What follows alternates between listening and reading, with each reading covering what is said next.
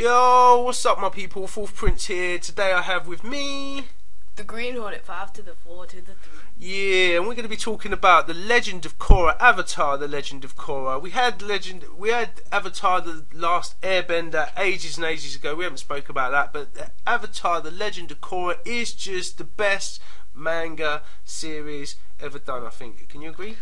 Wow, if you have to put that up against Aang, then... Yeah, now we put it up against Aang, I put it up against Attack on Titan. I'll even want to put it up against one of your favourites, Code Geass. Yeah, it's better than Code Geass, but Code Geass is good, check that out. Yep.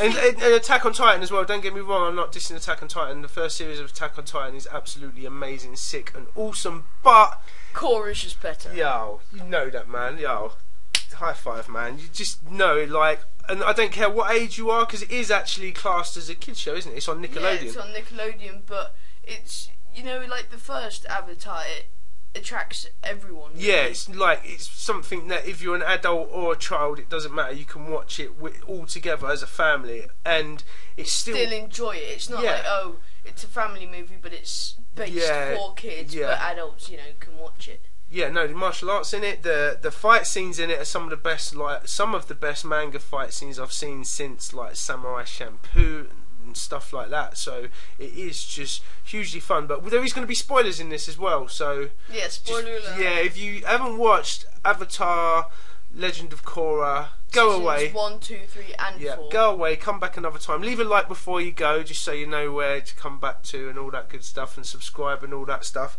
But we are on. Now, book 4, episode 2. We haven't seen 3, 4, 5, 6, 7. Yeah, because they're not out yet, but they're coming out weekly at the moment on Nickelodeon, and also you can watch them on dubbedanime.com. Yeah, so check that website out. Yeah, I'm not sure about Crunchyroll, but dubbedanime.com, I know they're on there. Yeah. And I don't feel like I feel bad for, like, because people say, oh, they can't play it on there, that's copyright, but as you yourself know, you can watch Avatar: The Last Airbender with Aang on anything. But what did you do the other week?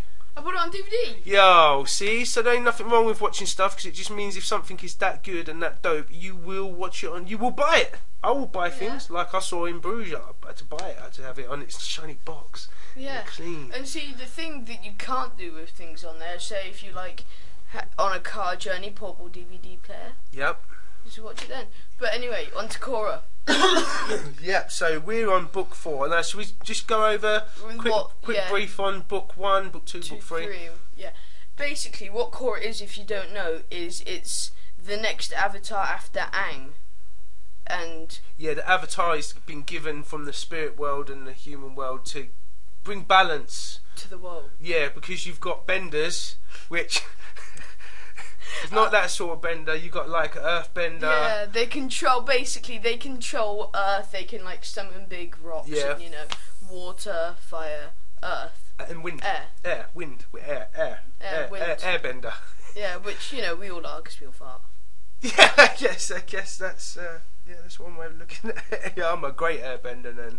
I'm like the last true airbender, if that's the case.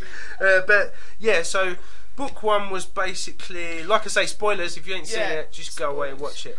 Basically, Korra can't airbend. At the end, she learns how to airbend, but there's the bad guy is Amon who can take people's bending away permanently, but he's saying to the people, the non-benders, that he's a non-bender, but he's not. He's really a waterbender. That's right, yeah. So, plot twist. Oh, yeah, it's just... And book 1 was just... It was great. And at the end, oh, God. Oh, the end, saddest moment, basically, Amon, he's been foiled, so him and his brother, who we could go into further detail, but we're not. There's just more ways to watch it. So, but anyway, those two are on a boat sailing away. Huge spoiler coming up, but go. Yeah, and then Amon's brother, can't remember his name, Councilman not Tarlok. He's in the Tarlok. No, I know you mean. I know you mean. It's not Unalok either. It's Tarlok. No, sorry, it's Tarlok, not Unalok. It's Tarlok. Tarlok and Amon, they're in the same boat, and basically Amon's talking about how they used to be because they're brothers, and when it was all days, and then Tarlok goes, just like old times, and blows the boat up. Yeah, with them both on it, man. And this is a Nickelodeon kids show, and I was like, when I saw that, I was like, you can't do that. So I think even though it is aimed at children, there is some bits where you just go, what is going on? Like when in book 3 when Korra gets tied up and they're taking the poison in her. That was harsh, man. That was crazy. So definitely something to watch. But yeah, book 1 was amazing. Great. Book 2 was the worst of the best, if you know what I mean. Yeah. I mean, you watch book 1 and then you watch book 2 and you go, and then you watch book 3. But book 2 basically is Unalaq. He is the head of he's the southern. Korra's uncle. Yeah, southern, or is it The northern. northern water tribe? Basically, the southern and northern water tribes are different because obviously one's on the South Pole, one's on the North Pole. And the North one is bigger. It's more of like a kind of just one big palace in a village, whereas the southern one's smaller. It's just a bunch of igloos. Yeah.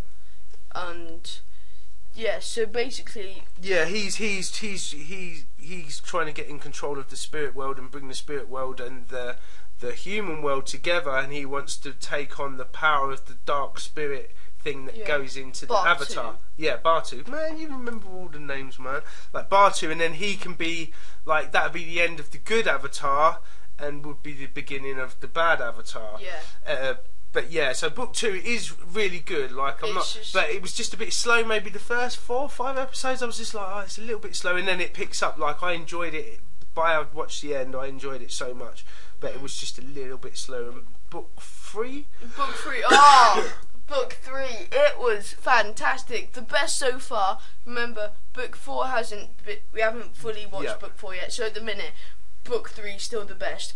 There's no enemy called Zahir, and basically in the second series there was this big event called Harmonic Convergence, and the aftermath of that is season 3, book 3, and it gets worse because there are more airbenders now. Tenzin, who's Aang's son, and his family aren't the only airbenders now. There are tons because of harmonic convergence. Well, I say tons. Yeah, but they're starting to just pop up in places, aren't they? Where there was only like it was Aang was the last, wasn't he? And he had like kids, and then he had 3 children. One was a non-bender. The other one's a waterbender.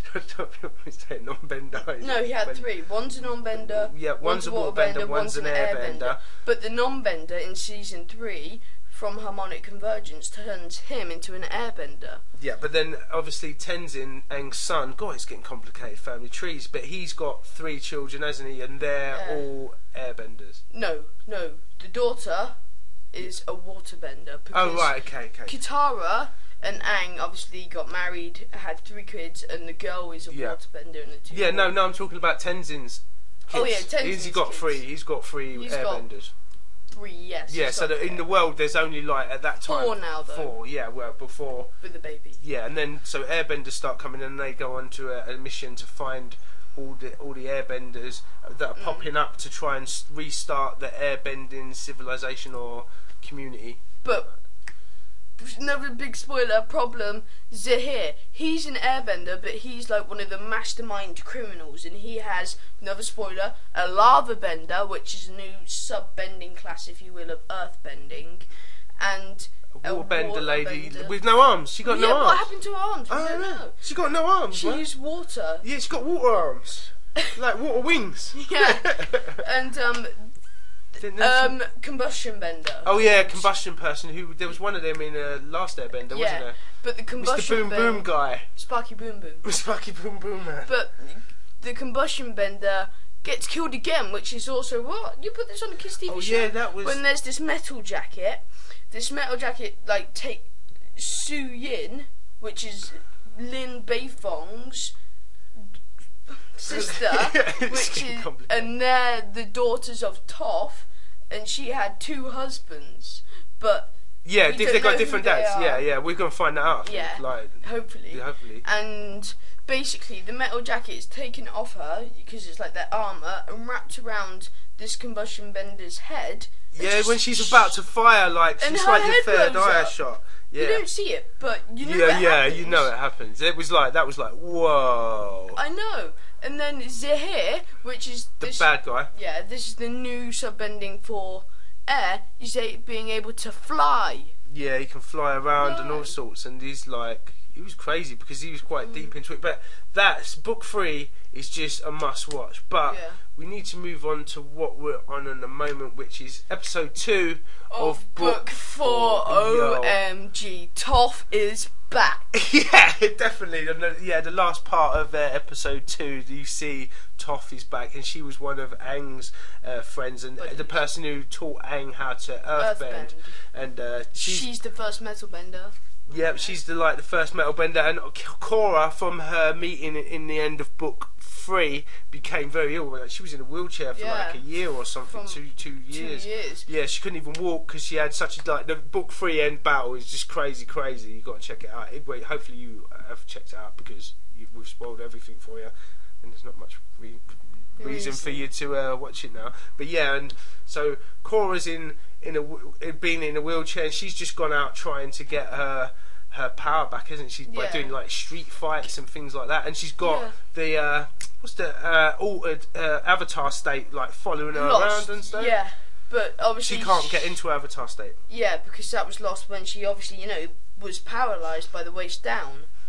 Yeah, or whatever happened because they poisoned her, didn't they? And it did something to her avatar state. We don't know what actually, but at the moment, like she looks around and her avatar state, Korra's like looking at her like angry and stuff. And then the spirit leads Korra, or a little dog. The spirit in the form of a dog leads Korra to the swamp, which is where she meets Toph. So you see how it all comes together now. I personally think Korra in episode 2 of book 4 is kind of looks like Faith. By the way, book 4 is called Balance. Yeah, Faith from, you have to say Mirror's Edge. Yeah.